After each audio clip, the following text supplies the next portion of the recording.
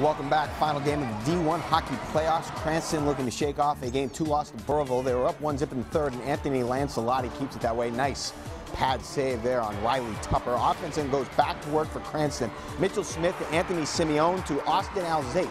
Tic-tac-toe style, 2-zip Cranston. Then Ryan Beliveau seals it.